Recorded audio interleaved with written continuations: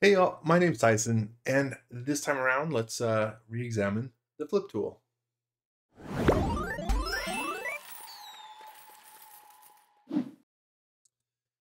So many of you will know that in the most recent update, 2023.1, there were a few updates added to a couple things, but one of them was the flip tool. So we're gonna look at the new functionality of the flip tool as well as just share some tips and tricks.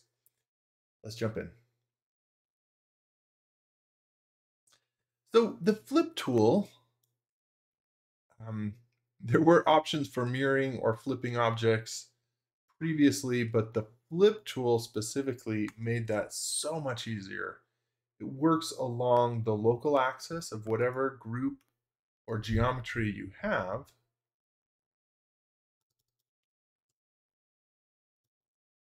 So I'm just invoking the flip tool with a keyboard shortcut, and and you can see how that works. Now, you also probably know that you can toggle the flip command to work on the local axis as this bounding box shows, or the global axis in case you wanted to flip it regardless of how you have rotated your object and you wanted to flip it according to the global red, green, and blue.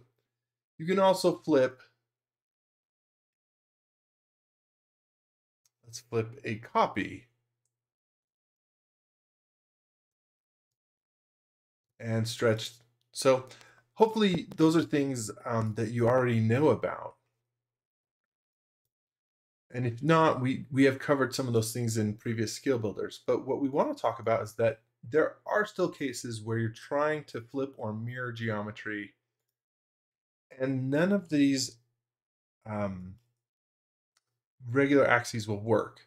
But the new functionality we've added will allow you to flip about any plane in the model, any surface at all.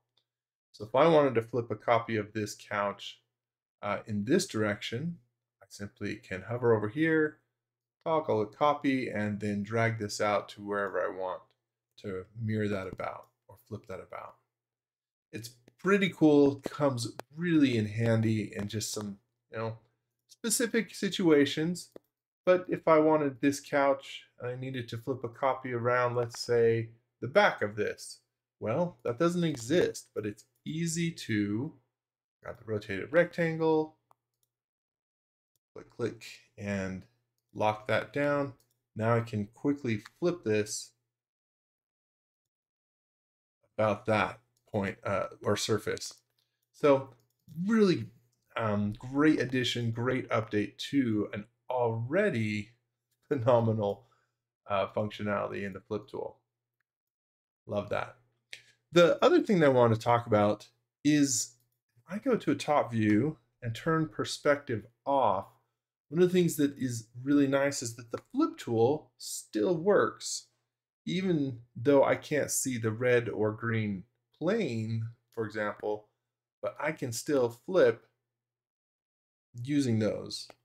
As a different example, recently I was working on some drawer organization, and so I had some tools and a CNC controller, various things, and it just makes it really easy once I have these drawn to be able to, play with different configurations of how this drawer might go together. Now, obviously, we could use the rotate and scale um, and move tools as we would previously, but just having this as another option, as a quick way to flip um, and move tools around is pretty pretty fantastic that it works just even in orthographic view. So I'm loving on that as well. And that's it. So just a few quick tips with the flip tool, but I do really enjoy the new functionality that it allows us.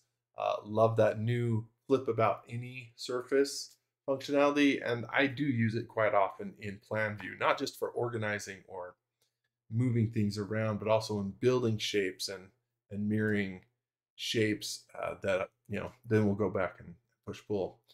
It's a great addition. So Let us know what you think. Let us know if you have found the new flip tool to be useful or other suggestions for how even it might be improved going forward. We'd love to hear that and have that discussion.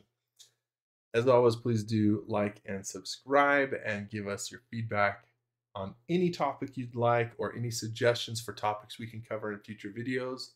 And we'll see you next time.